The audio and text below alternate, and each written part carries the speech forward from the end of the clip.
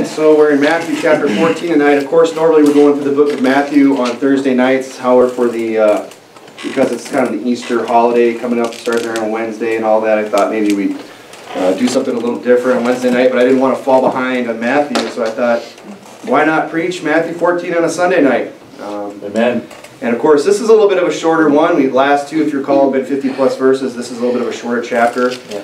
But still a lot of good stuff here, a lot of great doctrine that we can get, a lot of lessons that we can apply from the book of Matthew. So it starts out saying there in Matthew chapter 14 and verse 1, at that time Herod the Tetrarch heard of the fame of Jesus, and said unto his servants, This is John the Baptist. He is risen from the dead, and therefore mighty works do show forth themselves in him. So again, just showing us that Jesus and John the Baptist had something in common, something very similar, that even Herod here thinks that it's the same guy. He says, this has got to be John the Baptist, right? But what was it that we talked about earlier that makes it so, what is it, that similarity that they share with one another? Well, a lot of it was the preaching. You recall when Jesus said, Whom do men say that I am? And they said, some say thou art John the Baptist, or Elias, or one of the prophets. Well, it wasn't because of the way he looked. It was because of what he said, the type of preaching that he did. And again, so just to show us that Jesus was a hard preacher, because we see some of what John preached, some of the hard things that he had to say here as it goes on and says in verse 3, For Herod had laid hold on John and bound him and put him in prison for Herodias' sake, his brother Philip's wife.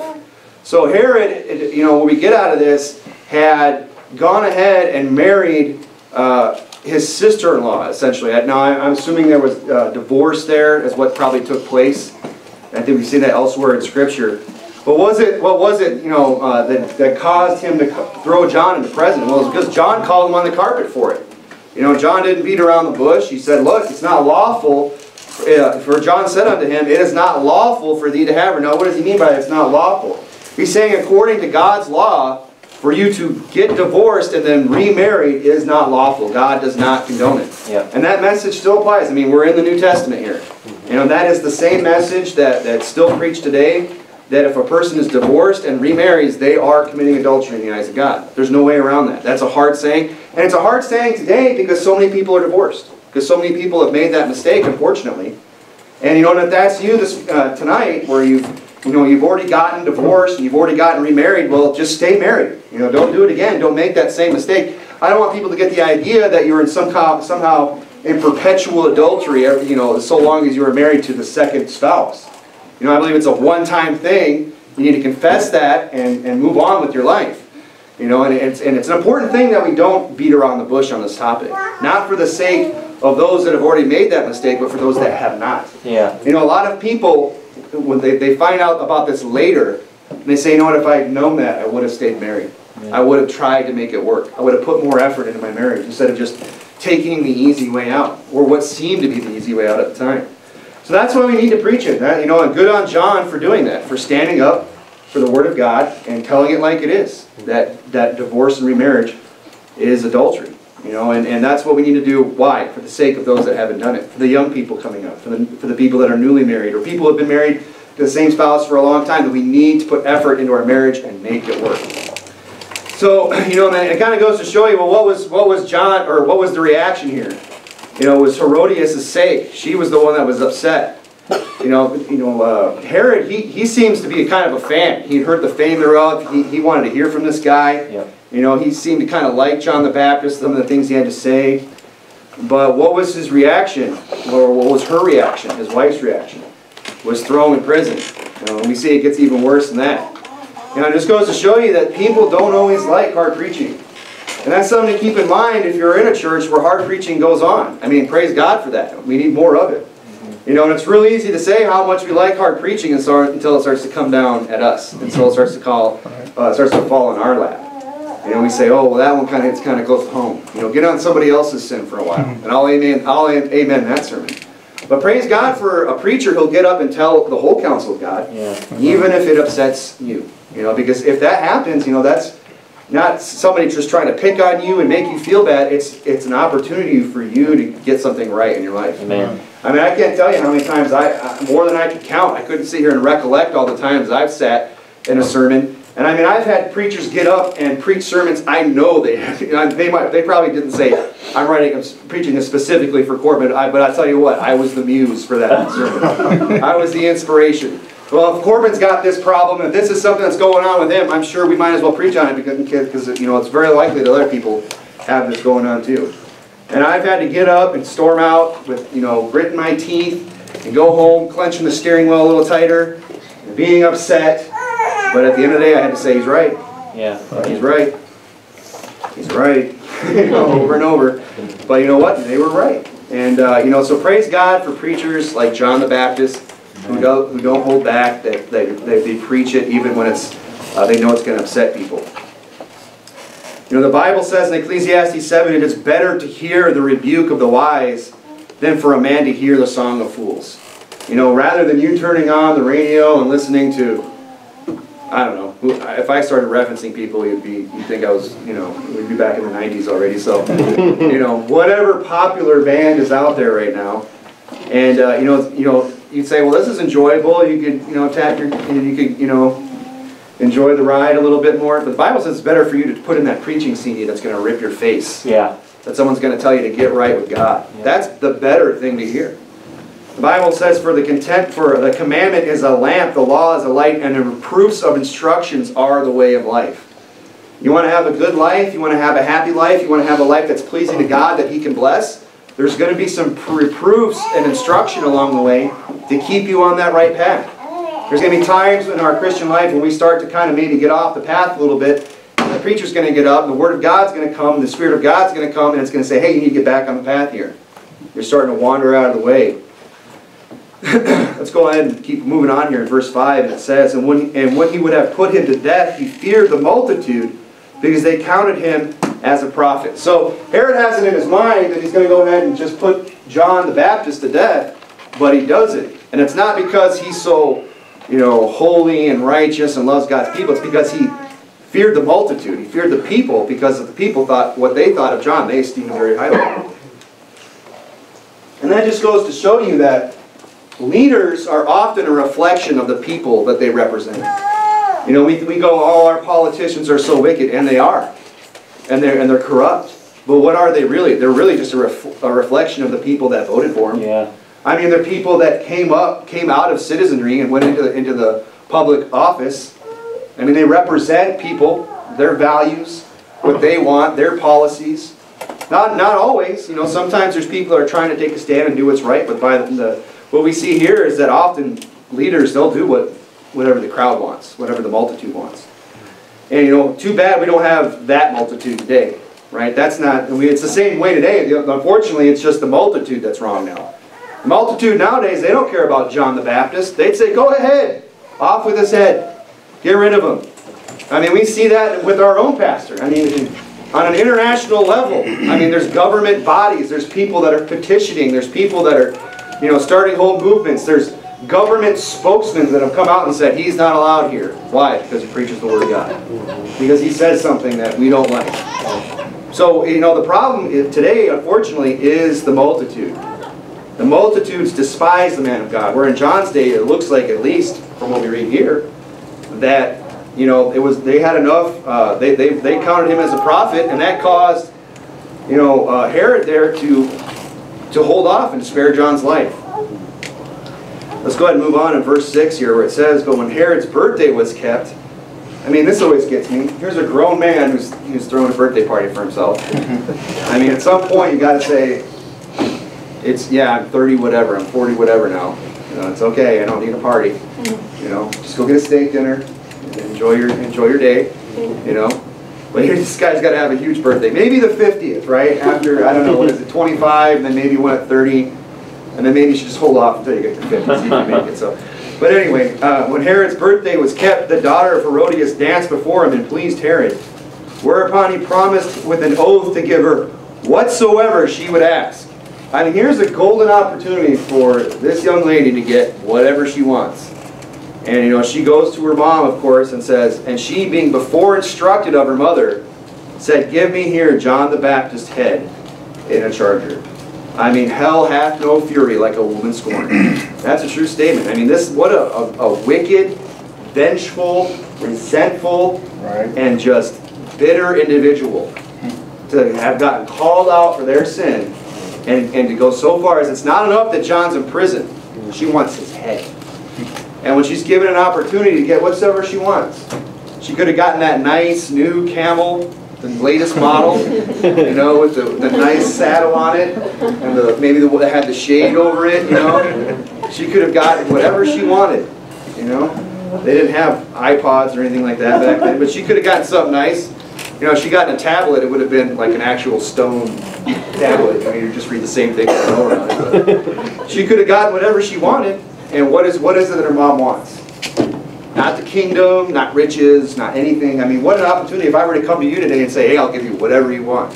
Not that I have much to offer, but say I did. I mean, think of all the things we could get. Think of all the things that we want and desire. And what does she want? She wants his head in a charger, you know, in a basket. And of course, the Bible says in verse 9, and the king was sorry. He was like, whoops, uh-oh, now I've done it. And then it goes on and says, nevertheless, you know, he didn't let his feelings get too carried away. He must not have felt too bad about it. Because it says, for the oath's sake, because he had made some foolish vow to this lady. He said he had to follow through with it. And that should tell us that, you know, we should not make oaths, that we should not make things and say things that we might regret. The Bible talks about that, about making vows foolishly. You know, Jesus said, you know, swear not by earth, for it is God's footstool, neither by heaven, for it is his throne. Thou canst not make one hair of thy head white or black. You know, and let your yea be yea and your nay be nay. But here he is, and this is the kind of trouble that people get into. And he says, nevertheless, for the oath's sake, and them which sat at meat, he commanded it to be given her. Now, what would have been the right thing to do here? I think it would have been to break the oath, rather than to go behead a man of God, or anybody really for that matter. Yeah. It doesn't help at all that it was John the Baptist that he did it to. He probably would have just should have broken the oath, in my opinion. And that's why it says there, nevertheless, for the oath's sake, and them that sat at meat. We see his motive here. It's his reputation that he's worried about. Yeah. He's not worried about doing the right thing. He's not worried about what people are going to think. He feared the multitude before, but now that his reputation is on the line with his friends, with all of the people that he rubs elbows with all of his colleagues and cohorts and his contemporaries, what are they going to think about me? Well, I can't back off now. I have to go ahead and behead John. And that's what he did. He cared more about his reputation than what was right. Verse 10, and he sent and beheaded John in the prison. And you know, we think, man, what a tragedy. I mean, think about, here's John the Baptist, the man which was said of him by Jesus Christ himself that there had not been born among women a man greater than John the Baptist.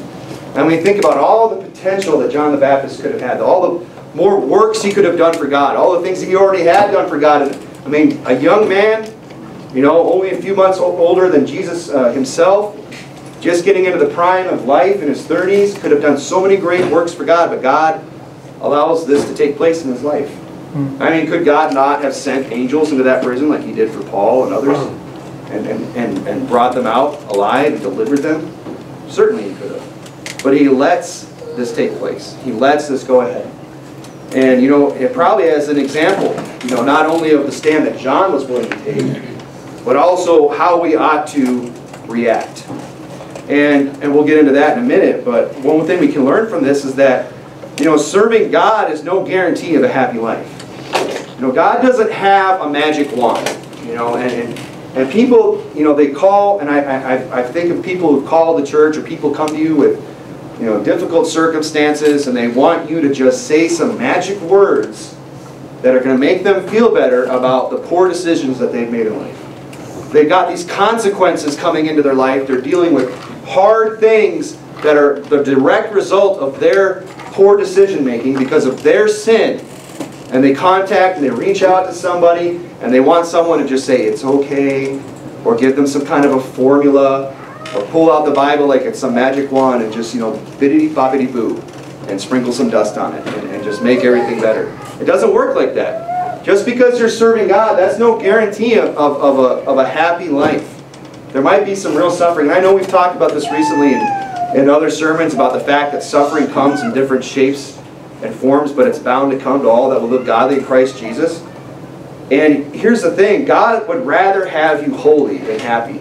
And if you having to be uncomfortable and suffering and unhappy is what's going to make you holy for God, that's what He's going to do. Amen. He's going to bring into your life whatever He needs to keep you holy, even if it means making you unhappy. Yeah. So if that ever happens to us, if it ever comes down and falls out onto us like that, you know, we should at least be thankful that God cares enough about us to want to see us stay right. Even if it means having to suffer at the hands of a wicked person or being imprisoned or constrained. It goes on and says in verse 11, and his head was brought in a charger and given to the damsel. I mean, what? Thanks. So glad to have that. Well, now what? What are you going to do with that? You know? And she brought it to her mother. And his disciples came and took up the body and buried it and went and told Jesus. When Jesus heard of it, he departed thence by ship into a desert place apart. And when people had heard thereof, they followed him on foot out of the cities. I like Jesus' reaction here. You know, he doesn't stop everything, go to the funeral, lament. You know, Jesus just, his reaction to bad news, I'm sure it bothered him. I'm sure he wasn't happy about it. He certainly wasn't taken off guard. He knew what was going to happen. But he shows us an example, and maybe this is why it fell out to John like this. Maybe that's why John had to go through what he went through so that we could learn how to handle bad news when it comes our way, when we hear of a tragedy taking place. Is to understand, you know, as callous as it might sound, the show must go on. You know, the work cannot stop. Yeah. Casualties cannot stop the mission. I mean, think about a war. You know, if we were involved in a war, in warfare, and we were to go out and fight some battle, and the enemy fires back and somebody gets killed, do you think the general's going to say, whoa, stop everything, someone just got shot, let's all go home? That's not what's going to happen. They're going to say, press on, charge, take the hill. You know, whatever, muster all the men you can and take over that hill. You know, get as much, put people out there to absorb the bullets so we can win this battle, because they understand that the cause is greater than any just one individual. That's not to say that John the Baptist wasn't an important person or didn't play a part that anybody is. But Jesus understood that casualties cannot stop the mission. The work of God must go on. And that's something to remember when you're involved in a ministry, when you're involved in a church. When you're going to see people come and they're going to go, they're going to have things befall them, people are going to get creep in, and bad things will happen, and there's going to be difficult times in a ministry. But that can't, the wheels can't come to a grinding halt just because, you know, some heretic creeps in or somebody goes off the rails in some way or whatever happens. The church and the work and the mission of God has to continue. It has to go forward. And that's what we see here with Jesus. He continues to push forward and go on with the work of God. It says in verse 14, and Jesus went forth and saw a great multitude and was moved with compassion toward them and healed their sick. You see, Jesus understood he couldn't do anything for John. I mean, as God, God speaking, yeah, he could have. I mean, he could have reattached the head and resurrected him and done a great miracle. But, you know, Jesus also, in the humanity, as a man, understood that, as an example to us, that sometimes there's just things that are beyond our control, and it's not, you know, we could sit and fret and worry and bite our nails, but it's not going to change anything. And if we spend too much time worrying about things beyond our control, we're not going to see the multitude. You know, we're not going to be moved with compassion. Jesus couldn't do anything for John. So what's he do? He focuses on those that he could help. He sees the multitude and says, you know what, I can't do anything for John, but I can help these people. And that's the attitude that we have to have. You know, we think about people that we want to see saved, you know, that have hardened their hearts or are resistant to the truth, and it just seems like we can't get through to them. And, you know, we can sit there and focus on that, or we could look at all the people that we're surrounded by in this community and say, well, let's be moved with compassion on these people. I mean, we saw, you know, over a dozen people get saved in the last few days. Amen. You know, and that was because people weren't sitting around, you know, worrying about things beyond their control, or trying to beat their head against a wall, or wasting their time on people that don't want to hear it right now. They saw the multitude and they moved forward. The Bible says in Jude, keep yourselves in the love of God, looking for the mercy of our Lord Jesus Christ to an eternal life. And of some have compassion, making a difference, and others save with fear, pulling with fire. The Bible says in Luke 10, therefore he said unto them, the harvest truly is great, but the laborers are few. The laborers are few. Pray therefore the Lord of the harvest that he would send forth laborers into his harvest. It's not that there's a shortage of work for God's people. It's that there's a shortage of laborers. The harvest truly is great, but the laborers are few. So we need to be focused and do what Jesus did, even in the face of bad news, is to continue to push forward and have compassion and continue to accomplish the work of God. Let's go ahead and look at verse 15, moving on, where it says, and when it was evening, his disciples came to him, saying, this is a desert place, and the time is now past. Send the multitude away, that they may go into the villages and buy themselves victuals. But Jesus said unto them, they need not depart, give ye them to eat. They say unto him, we have here but 5 loaves and 2 fishes. He said, bring them hither to me. And he commanded the multitude to sit down on the grass, and took the 5 loaves and the 2 fishes, and looking up to heaven, he blessed, and brake, and gave the loaves to his disciples, and his disciples to the multitude. Now that's one of the most amazing, miracles. I mean, I think sometimes we get so used to reading or hearing about this, but to actually stop and kind of think, how did this actually take place? I mean, imagine Jesus breaking that bread and handing to him, and then just breaking that bread again and handing it to him. It's just the same loaf over and over again. I wonder about, that's something I'm real curious about. I hope I get an opportunity to find out exactly how that played out. Yep. Was it in a basket and it was like it just kept coming out, just reappearing? It's kind of like the oil, the widow's oil, it just kept coming out, coming out, coming out. I mean, how exactly did that work? I mean, these 2 fishes. It's just an interesting thing to think about. Now, another thing that I like about this is that we see something here. And if you would, keep something there, go over to Mark chapter 6. Mark chapter 6. It says in verse 19, and he commanded the multitudes to sit down on the grass. Right? And we see over here in the parallel passage that it wasn't just like sit wherever you want. That there was actually a real specific way that they were to sit. And it says in verse 40, and they sat down in ranks. Verse 39, and he commanded them to make all sit down by companies upon the green grass. And they sat down in ranks by hundreds and by 50s. So it was really uniform. It was really, there's probably columns and rows, and it was so everything could be done very quickly and very efficiently. I mean, think of everybody's just kind of scattered. It's hard to kind of get through the crowd. It's hard to know, to see who's gotten fed, how far along, who needs that, It's kind of like the potluck here, right?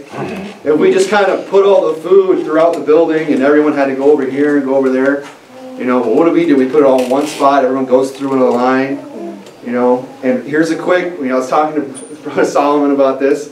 Don't be that guy or that lady who's that slow person in that line. You know who you are. You see all that food, and you think, I gotta see what I want. And what's that? What's in that? And meanwhile, there's like 50 starving Baptists. I mean, these Baptists are serious about their popular. They want to get that food. They want to taste it just as much as you can. There's always that person who's like, oh, we'll try a little of that. Oh, what's this? Is that rice in there? What kind of bean is that? They want to just see it. I've even seen people go so far as to sample, see if they want more. I'm going, what are you doing? I'm the type, I'm just like, I'm going to try a little of that, I'm going to try a little of that, I'm going to try a little of that. If it looks good, I don't have to sit there and examine the ingredients or wonder what it's called. If it's got cheese on it, it's on my plate. Man, good to go, right? So, because here's the thing, you try a little bite on your plate and you don't like it, no one's going around until you finish your plate. It's potluck, right? So, I don't know how I went off on that, but anyway, we see here that God is a God of order, that He wants things done in a certain way. Why? For efficiency's sake, for things to be done quickly and efficiently and effectively.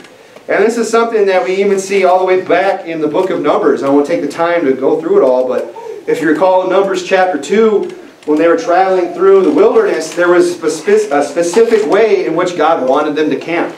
One tribe was to camp here, and another tribe here, and another tribe here, with the tabernacle in the middle, and the Levites in the center, and they were all given us certain tribes were supposed to be on the north side, some on the east, some on the west and the south. and they were supposed to be stacked out kind of like a square. And God wanted that for a very specific reason. He said, look, I don't want just any tribe wherever they feel like. I want them right here. And he had a purpose behind all that.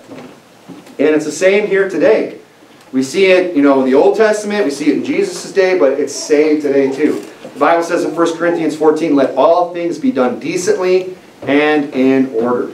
God wants order in the house of God. Things shouldn't just be, it shouldn't just be a free-for-all. It shouldn't just be open mic. It shouldn't just be whoever wants to do whatever in the church. There's a real specific way that God wants things done, and he lays it out.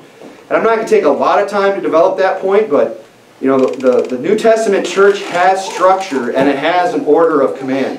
And really that order of command is pretty short. It's like the pastor and everybody else. It's not a board of elders. It's not and the pastor are on some equal footing. It's the pastor is the under shepherd. It's Christ, the pastor, everybody else. Yep. He is the overseer of the flock. He is the one that has been appointed by God to watch over the flock, to feed the flock, to protect the flock, and to make sure that everything's done in a certain way. And and he's responsible for the buck stops with him. And by the way, it's not the deacon either. Yeah. The deacon, and speaking as a deacon, let me just throw it out there. A deacon is just a minister. It's just somebody to help the church, just to serve it. Obviously speaking, to some degree on behalf of the pastor, in his, having his mind and what he would think about things, that should be there.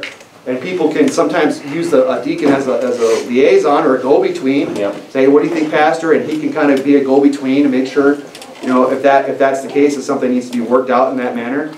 But, and that's why I don't insist upon a title either, that people call me deacon. You don't have to call me deacon. I'm not, and I'm trying to get out of the habit of insisting that you don't call me deacon. Some people will say, hey, Deacon Russell. It just sounds weird to me. It's not Deacon Corbin. It doesn't really roll off the tongue. So, and I don't have to feel like I have to have that title or be called by something like that. Because, is it really that important? Just a servant in the church, just trying to do the work of God, just trying to help and be a blessing and do what's required. Now, if people want to call me that, I need to learn to just bite my tongue and say, you can go ahead and call me that. But I like when people would say, what do you prefer to be called? And I just say, Brother Corbin. That's fine with me. Now, if you insist, that you have to call me some, you have to have some title, I'll meet you halfway. And you can call me, Deacon. Or Deek. What up, Deek? I shouldn't have said that. Now I what up, Deek? All right. So, or if some people have to be formal. I get it. Some people, they just feel that formality is there. I have a kind of a bad taste in my mouth over it because of the fact that some people, with our last deacon, some people were being very insistent on it, that we need to call him Deacon so-and-so. And I was just kind of like at the time thinking, no, we don't. I don't see that where it's something that is required. Go ahead if you want it, but some people are like, no, you got to call him that. Yeah. That guy turned out to be what he was. Yeah. So maybe that's it. Maybe I'm a little raw about that still, but, but if people are just genuinely just want to show respect and that's how they do it, fine. I'll meet you halfway. You can call me Brother Wrestle. How about that? I don't know. It's kind of like you can use the last name and then I can still not have to be called deacon. Anyway, what all I'm trying to make of the point is here is that, the deacon is one thing, but the pastor is the authority in a church. Amen. And it's important to understand that because there are deacon-led churches out there where it's a bunch of deacons and they're not biblical deacons. They're just guys who put a lot of money in the plate and got voted in by the congregation, and they're there to decide what color the carpet's going to be, and whether or not we should paint, and whether or not we're going to participate or have this ministry. And really what they're trying to always do is just rein the pastor in, make sure he doesn't get too wild and out of control, and doesn't, by that I mean preach anything that might upset them, or do anything that they wouldn't like. So it's really important to understand that God wants things done decently in order, that He has a structure, with His people, and that structure in a local church begins and ends really with the pastor. He is the authority in that church. Amen. Of course, Christ being the ultimate authority, but Him, and of course, even the pastor is accountable to this book. We are as Bereans to search the Scriptures daily and see whether these things be so. I'm not saying that the pastor just gets a carte blanche, just a license to just do and say whatever he wants. Obviously, he needs to be held accountable by this book. But, I mean, if he's worth his salt, that's not even something you really have to worry about. Well, let's move on here. Where it says in verse 20, it says, and they did all eat and were filled, and they took up the fragments that remained, 12 baskets full. And they that had eaten were about 5,000 men, besides women and children. So it's not just the feeding of the 5,000, it's 5,000 men, besides the women and the children. So it could have been a whole lot more people than just that. It goes on, it says in verse 22, and straightway Jesus constrained his disciples to get into a ship, and to go before him unto the other side, while he sent the multitudes away. And when he sent the multitudes away, he went up into a mountain apart to pray. And when the evening was come, he was there alone. Now, it's kind of interesting why Jesus all of a sudden, he does this great miracle, and then it seems like he's kind of trying to get out of there. It's like, you guys get in the ship, I'm going to go up by my way alone. It's kind of like if we read, they find, the multitude finds the ship missing, and they're like, oh, where did Jesus go? And they go to the other side to try to catch up with him. So it almost seems like he kind of sneaks them in there and says, you guys go on ahead, and then kind of gives everybody the slip and gets up there alone, because it's Jesus that they're pursuing. So obviously he kind of got away, nobody followed him up into the mountain, because he was there alone, the Bible says. And why is it? Why does it seem like Jesus here is just trying to kind of get away? Because it says in John 6, I'll read to you, where it says, when Jesus there perceived that they would come and take him by force to make him a king, he departed again unto a mountain himself alone. So I believe that was kind of his motive there, was that they saw this feeding as a power that Jesus had, these miracles that he was able to do, and they're like, well, this guy's going to be our king. We're gonna set him up, and they were even going to take him by force. Which it seems kind of ironic if they saw the power that he had. What makes them think they could just go and take him? But that's what they wanted to do.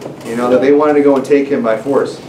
And really what we have to learn from this is that we're on God's schedule, not the other way around. Yeah. Jesus is king. Don't get me wrong. He's Lord of Lords.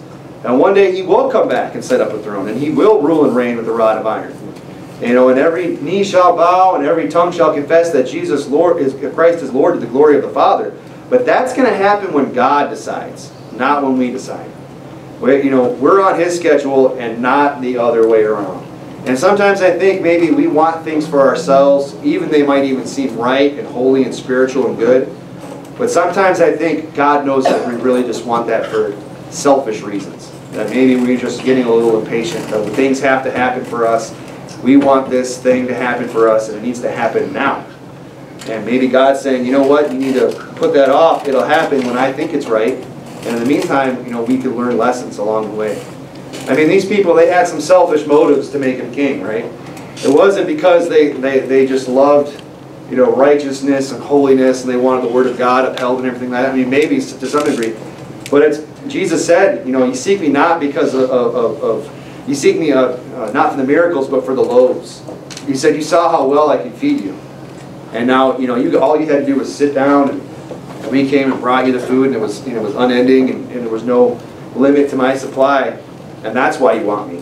It's not because you really want to see, this holiness or whatever. So we see that these people, they kind of had selfish motives to make Jesus king. To the point where they're even willing to take him by force and do things outside of God's timing.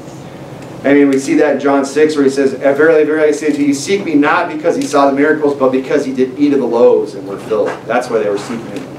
Now, if you look at verse 24, it says, but the ship, so Jesus sends them in the ship, right? And he goes up into the mountain, and it says in verse 24, but the ship was now in the midst of the sea, tossed with waves, for the wind was contrary. And in the fourth watch of the night, Jesus went unto them, walking on the sea. So, here's the thing. Do you think, did Jesus just forget to check the forecast? I mean, did he not turn on the NOAA Doppler radar or whatever, or the radio? I remember back in Michigan, I had this little radio. It was the AM station that just continually replayed the NOAA report. And you could find out how high the waves were going to be on the lakes that day, what the visibility was, the temperature, the dew point, all this, and it was just this loop recording, right? Did Jesus just forget to turn that on? Did he just forget? that, oh, there was this storm coming. No, Jesus knew that. I mean, he's the master of the sea. You know, winds and waves obey him. You know, he can calm the tempest, as we'll see here. But Jesus, it's important to understand that Jesus knew about this, and he still sent them into the storm, didn't he? And he didn't even warn them. And we don't see him saying, and by the way, guys, you know, make sure you put on your rubber boots and get your rain gear out, and make sure you're all wearing life preservers, and brace yourselves. There's going to be a pretty bad storm. And these are seasoned fishermen, you know, and this isn't the first storm that they've been in. And these guys are getting caught out in this storm. But Jesus sends them into the storm, and you know, and sometimes it's the same way in our own life. God, you know, like with John the Baptist, where we saw earlier, that God allows things to come into our lives and rock the boat of our life, and we have to say, why? All right. Well, maybe it's so that God can show himself, how strong he really is, where God can come and remind us that, you know, we need to rely and trust on him.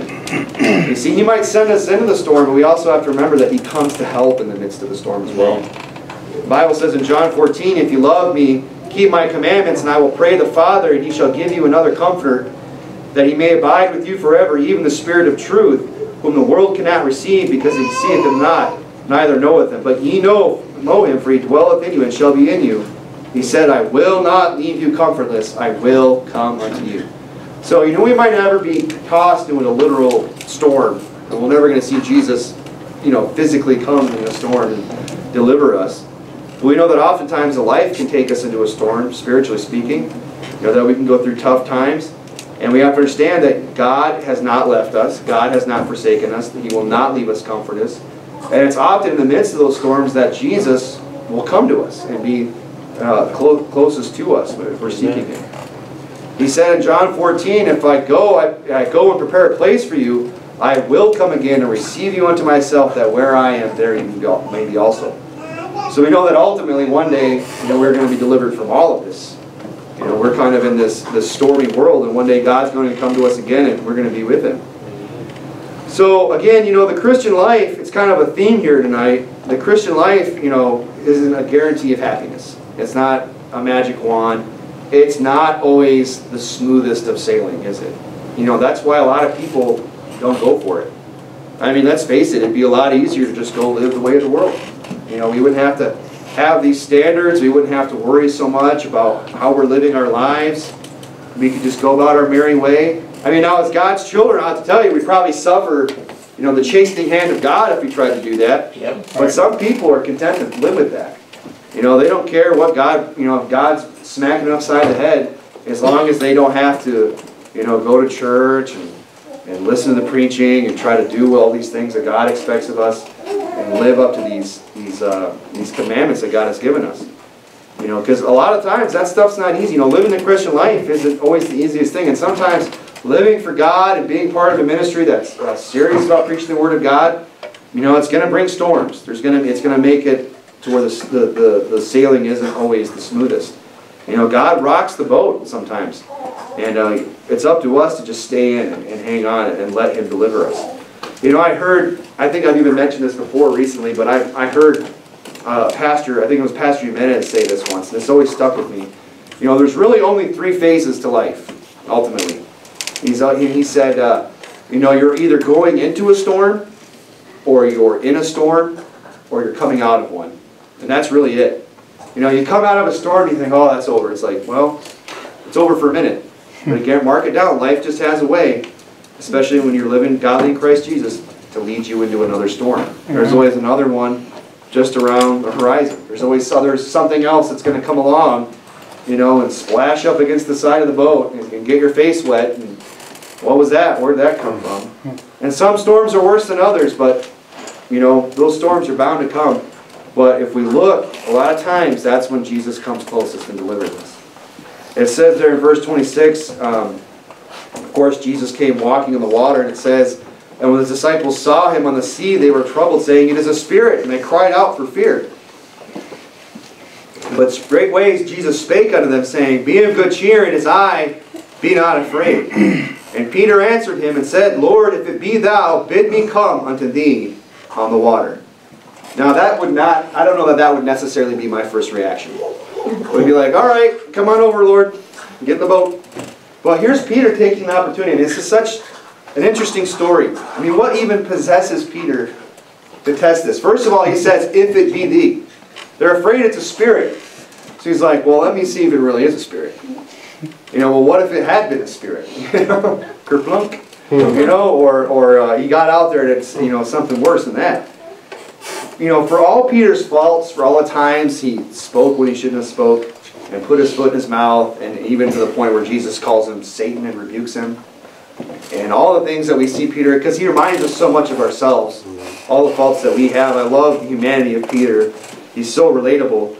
You know, he really was, seems to me, to be the boldest of them all in this regard. I mean, that takes some real faith to say, I'm going to walk out on this boisterous, tempestuous sea and see if this is the Lord. And step out and to walk on water. I mean, who would even think of such a thing? To say, I'm going to go see if I can walk across this lake, let alone in the midst of a storm. And he said, come. And when Peter was come down out of the ship, he walked on the water. I mean, I can't imagine the way when he first put his foot down on that water, and it was like stepping on solid ground.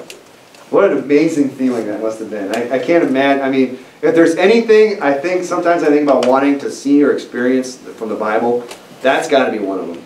I mean, to go and walk on water out to the Lord. And it's amazing. And he walked on the water to go to Jesus. But when he saw the wind boisterous, he was afraid. And beginning to stink, he cried, saying, Lord, save me. Now, real quick, a disclaimer. This is not when Peter got saved spiritually. This is not his spiritual salvation. You know, this is not what's necessary for you to be saved. Is to go try to attempt to walk on water. All right, that's not how it works. We all understand here it's by faith through grace. You know, the Bible often uses that word "save me" as in "save me from drowning." You know, except those days should be shortened for the elect's sake. There should no flesh be saved. Right? There's certain times the Bible uses the word "saved" to refer to the body, the physical flesh, and that's what we're saying here. Now, if it was, you know, his spiritual salvation, well, what a great opportunity to get saved and baptized, right? I thought about it as I was writing. I was like, don't tell that joke. I told it, and it was dumb.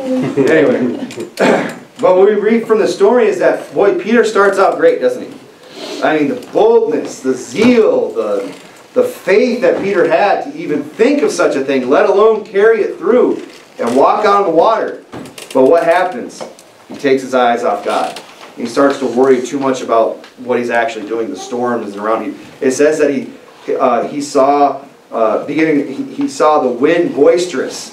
He saw the waves crashing up and coming around him. And really, that's when we fail, isn't it? That's when we begin to sink in our Christian life. Is when we take our eyes off the Lord and focus too much on our surroundings and wonder, how are we ever going to get this done? How are we ever going to continue on? And, you know, the Bible says in Hebrews 12 that, you know, we are to be looking unto Jesus, the author and finisher of our faith, who for the joy that was set before him endured the cross, despising the shame, and is set down at the right hand of God. We are to lay aside every weight and the sin which easily beset us, and look unto Jesus. That's how our Christian life should be. Is that we should always keep our eyes focused on God, you know, spiritually speaking. We should always keep our eyes in this book, reading it, allowing God to speak to us, to work in our hearts, and guide us and lead us. Because if we get distracted by the world and we let our eyes wander onto other things, and they don't get on the pages of this book, you know, we're going to start to feel those waves. We're going to start to sink, and then we're going to have to cry out, Lord, save me. And you know what's great about that is that the Lord will. Amen. That even if you have taken your eyes off Jesus, even if you have gotten away from the Lord, and you're not right with God, you know, the Bible says if we confess our sins, He is faithful and just to forgive us our sins and to cleanse us from all unrighteousness. That's right. The Bible says that His mercies are new every morning, that He is long-suffering to usward. Yeah. You know, God is very merciful and patient, that He's always wanting to restore us back into fellowship, put us back on our feet, to lift us up, just like Peter, back onto our feet in the midst of that storm, and say, wherefore didst thou doubt? And get us back on the right path. But we have to keep the end in sight. You know, there's going to be obstacles in the Christian life.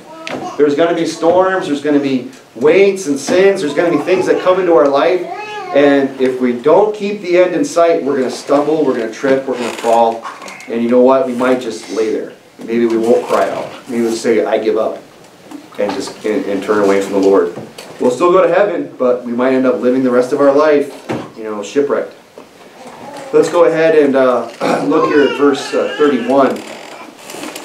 The Bible reads, "And immediately Jesus stretched forth his hand and caught him and said unto him, O thou of little faith, wherefore didst thou doubt?" Now it's interesting he says he has little faith, considering what Peter just did. It's kind of like, it's not how you start, it's how you finish. I mean, it took some faith to get out. But when he stopped having faith, his faith got small when he was walking out there. That's what Jesus took note of. He didn't say, nice try, Peter, that took a lot of courage. It's like, why did you doubt? Oh, you of little faith. And it says, "And when they were coming to the ship, the wind ceased. Then they that were in the ship came and worshipped him, saying, Of a truth, thou art the Son of God." I notice Jesus doesn't stop them. They have that criticism where everyone says, well, Jesus never claimed to be God. Well, he certainly never really stopped anybody else from worshiping him as God. And when they were gone over, they came into the land of Gennesaret. And when the men of that place had knowledge of him, they sent out all into that country round about, and brought unto him all that were diseased, and besought him that they might only touch the hem of his garment. And as many touched him were made perfectly whole.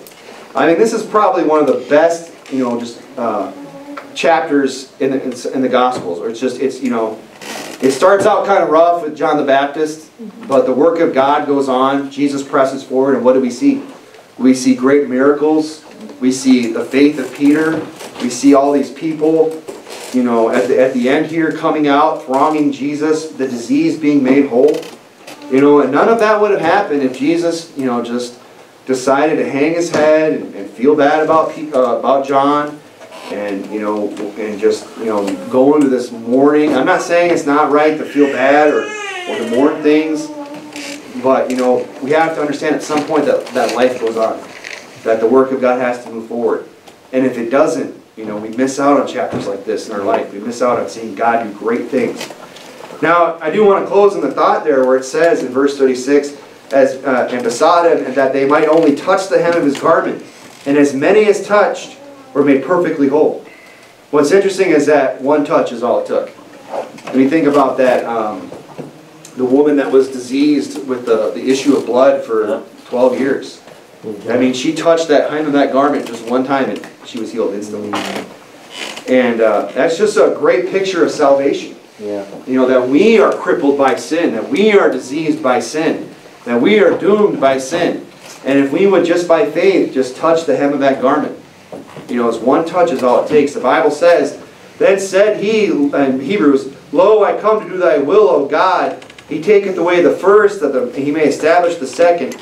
By the which will we are sanctified through the offering of the body of Jesus Christ once for all." Jesus only had to make that sacrifice one time. Sorry, Roman Catholics. The Bible says it's once for all. Amen. That it's not a perpetual sacrifice. Every time you go in there and eat the Eucharist, and sacrifice, crucified Christ to yourself anew. The Bible says he died one time. They always like to show Jesus hanging on the cross. Well, the Jesus I know isn't on the cross anymore. Yeah. Amen. He came down, he was buried, and he rose again. The cross is empty today. Amen. It was a one-time thing that Jesus did. It was once for all. That's right. Now, what's interesting here is that verse 36, that wonderful verse, where as many as touched him, the hem of his garment, and as many as touched were made perfectly whole.